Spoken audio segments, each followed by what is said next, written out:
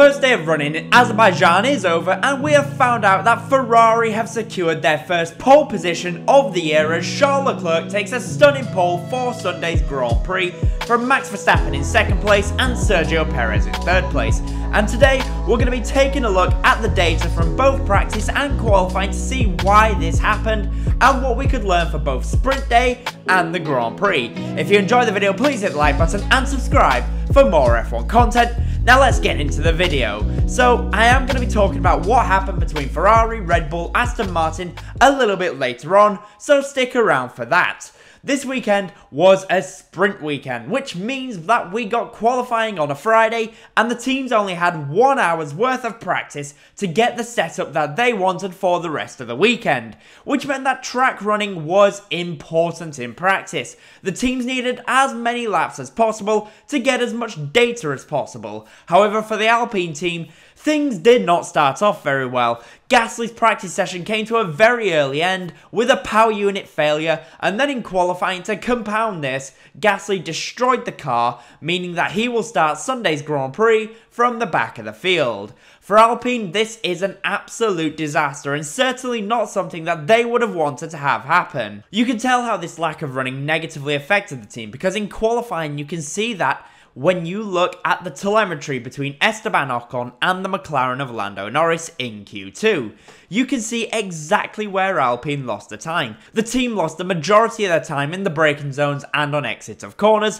which tells me that Alpine has not been able to properly set up the car, which you would expect when you only have one driver to do a small amount of running, with the other of course on the side of the track on fire. This lack of running is going to heavily compromise the team, and we could really see Alpine struggle a lot this weekend, and it seems clear they are struggling for traction on exits of corners, and this circuit is one where you really need great traction. Speaking of McLaren though, let's come to this team. As for McLaren, they brought a substantial floor upgrade to Baku, and well, this weekend, it seems like it has been working for them as it's gone a long way to potentially cure a lot of the issues that they had at the beginning of the year.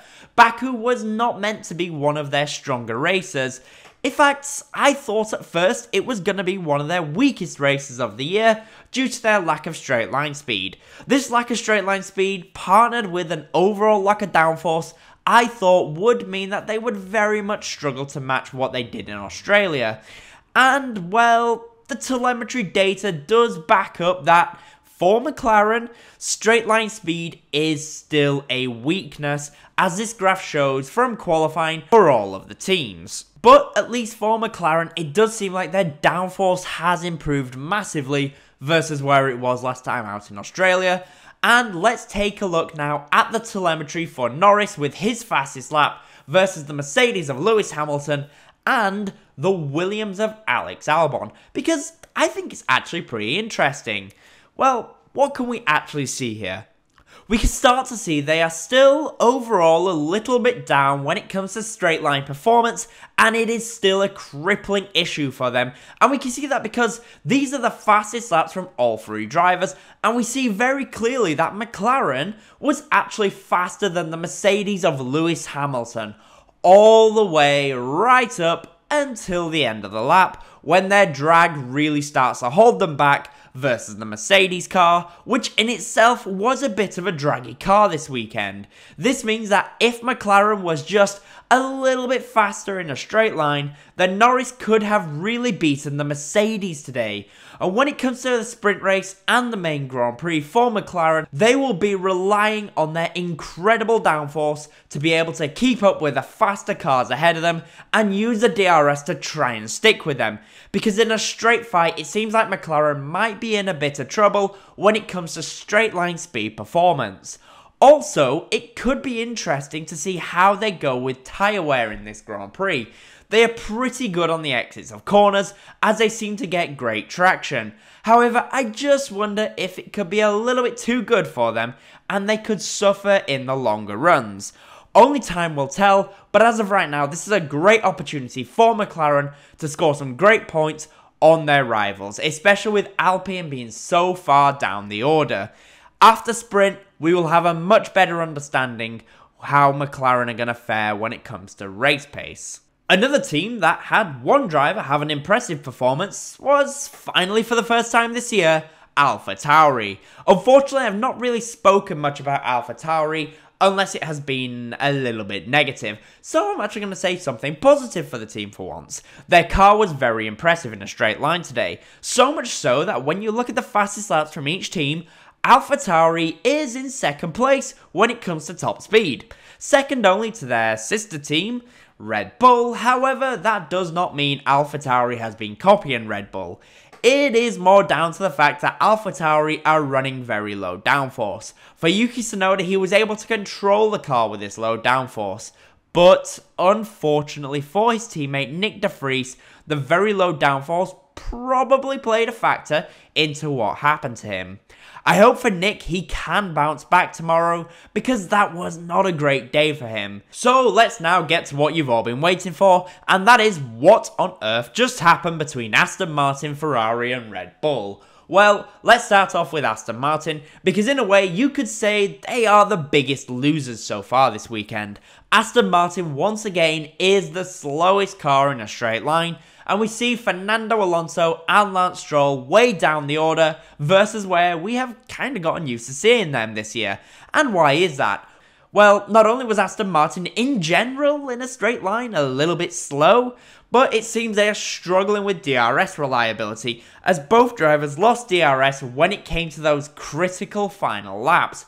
Meaning that, as the telemetry shows, when we look at the beginning of the lap between Charles Leclerc and Fernando Alonso in Q3, Leclerc is a whopping 8 km per hour faster than the Aston Martin, and this is down to Alonso simply not having DRS.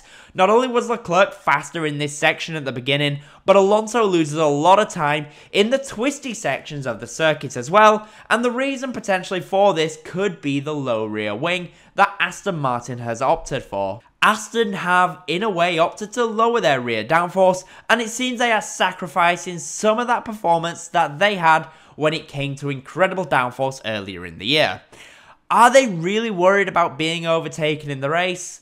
Well, who knows, but it has potentially cost them some crucial positions this weekend, at least in qualifying for the main Grand Prix. For Ferrari, this qualifying session, at least for Charles Leclerc, was an incredible performance. Now, I had a feeling going into this weekend that Ferrari might fare a little bit better, but due to everything that has happened for Ferrari, especially this season, I just didn't think they would be able to bring it all together. But they did manage that, and in doing so, they have been rewarded with first place and fourth place on the grid for Sunday's Grand Prix. Because let's not discount Carlos Sainz's performance either, because it is very clear that, at least over one lap this weekend, Ferrari is in the hunt with Red Bull Racing. However, when it comes to the race distance, there is probably still going to be a few question marks when it comes to Leclerc versus Max Verstappen. And why is this? Well, let's take a look at the telemetry from both drivers' fastest laps in qualifying. Now, what does this actually tell us? Well, what it tells us is pretty interesting. Ferrari, it seems, has the edge on corner exits, meaning that they have very good traction. In a way, you could probably say they have a little bit more downforce this weekend, whereas Red Bull, as has been the case all year long, is faster in a straight line. However, I will say this is the closest that any team has come all year to the straight line speed of the Red Bull team, so Ferrari in the race need to make sure they get off to a great start and nail the exit of the first few corners. If they manage this, then there is a hope for them that they might still be able to hold off Red Bull, at least for a little while, and might be able to hold them off for an entire sprint race. One big factor though for Ferrari that is still, at least right now, a little bit of an unknown is how the tyre wear will affect them. Luckily, potentially for Ferrari, the new surface will lead to a reduction in tyre wear, meaning that they will be able to get away with a one-stop strategy, and tyre wear might not be a huge issue. They will be hoping this is the case, as it was in Australia, because in Australia, Ferrari, at least with Carlos Sainz, were the closest team to Red Bull when it came to fastest pace. And finally, for Red Bull, they have been beaten in qualifying at last. But even so, Red Bull's straight line speed is still very apparent, as this telemetry still shows us. If they can stick with Leclerc in the early goings of the Grand Prix, then whenever DRS gets enabled, I expect to see Red Bull, as usual, fly past their rivals and into the lead.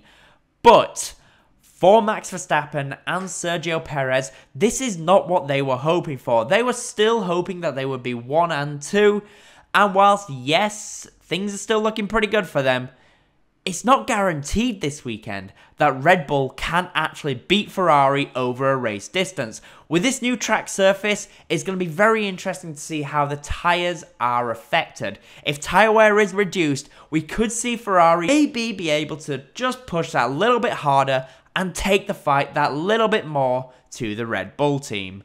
So, what have we learned from day 1 in Azerbaijan?